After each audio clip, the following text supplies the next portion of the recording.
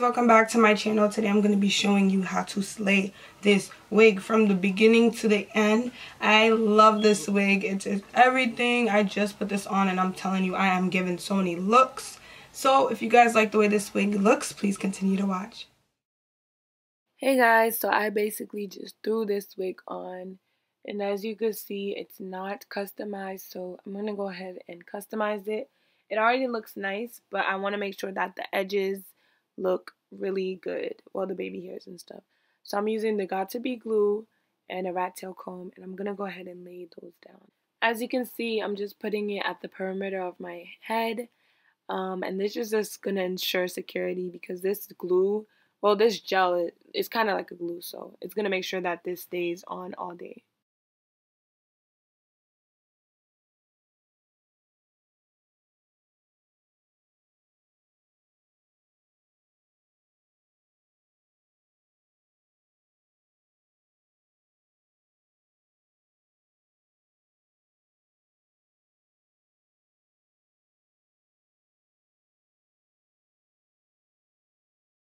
And as I lay them down, I'm making sure that none of my edges are out and making sure that everything is tucked under this wig.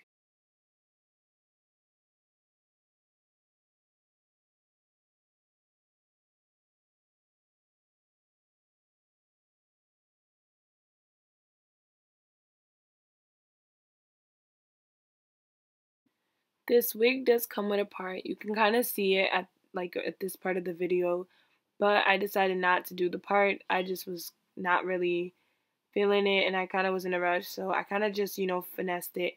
So right now I'm just laying down those edges that are already like kind of pre-plucked, well, kind of there already, that are, flyaways, and then I'm going to go ahead and lay down those edges that I make myself.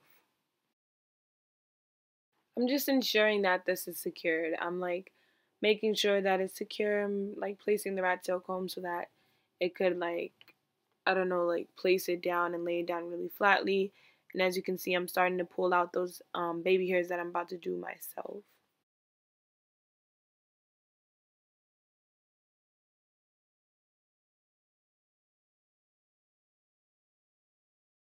When doing your baby hairs, you want to make sure that you're not making the baby hairs too thick. You also don't want to make them too thin because this is going to just make it look fake. Also, when you're doing it, want to make sure that you kind of like measure it out like a few times just so that you have it right.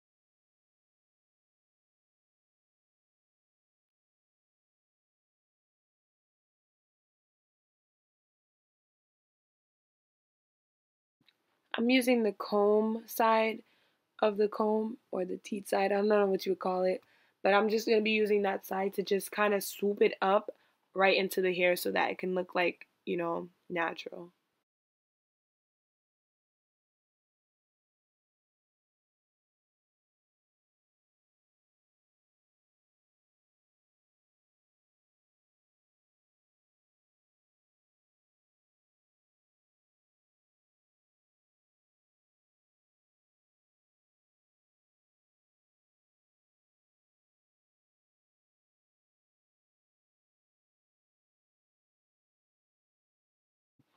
For the baby hairs, I'm using a razor to cut them.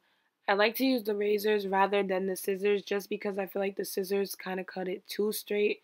The razors kind of like diagonally cut it. So I'm just going to be using that.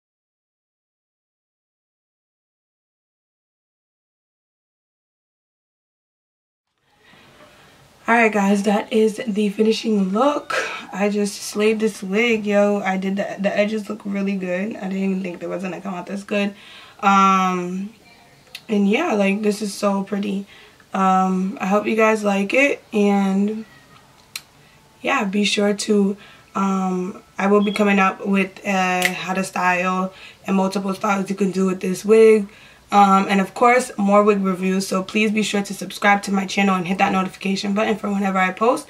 And don't forget to follow me on Instagram, Twitter, and Snapchat, and I will be sure to put all of that information in the description box. And I will also link where you can get this hair as well. So thank you guys for watching, and I'll see you guys in the next video.